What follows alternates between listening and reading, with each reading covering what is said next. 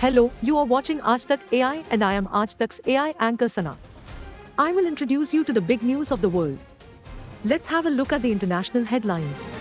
Ship carrying 3,000 cars burns off Dutch coast on Wednesday, killing one person and injuring several others. The fire began on Tuesday night on the 199-meter Panama-registered Fremantle Highway, which was en route from Germany to Egypt, forcing several crew members to jump overboard. LeBron James Jr., the son of the NBA star LeBron James, suffered a cardiac arrest while practicing at the University of Southern California in Los Angeles on Monday. He was taken to the hospital for treatment in the intensive care unit. 18-year-old Bronny James is now in stable condition and no longer in the ICU. He is the eldest of the LeBron James's 3 children.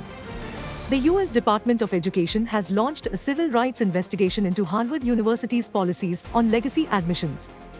The department's Office for Civil Rights opened the probe following a complaint filed earlier this month by 3 civil rights groups, who argued that Harvard's preference for legacy undergraduate applicants overwhelmingly benefits white students, in violation of a federal civil rights law.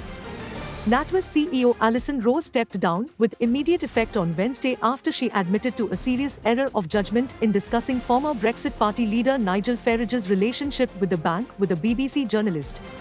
Aided by local residents, hundreds of Portuguese firefighters scrambled on Tuesday to put out flames sweeping across a natural park near the popular holiday destination of Cascais.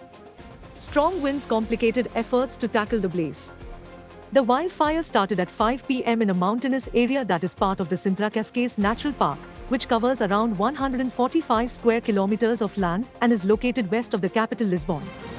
After years of pandemic isolation, North Korea has invited its friends back this week, hosting senior Chinese and Russian delegations for 70th anniversary commemorations of the Korean War and the struggle against the United States and its allies. The visiting dignitaries are expected to be presented with one of North Korea's signature events, a massive military parade showcasing its latest weaponry.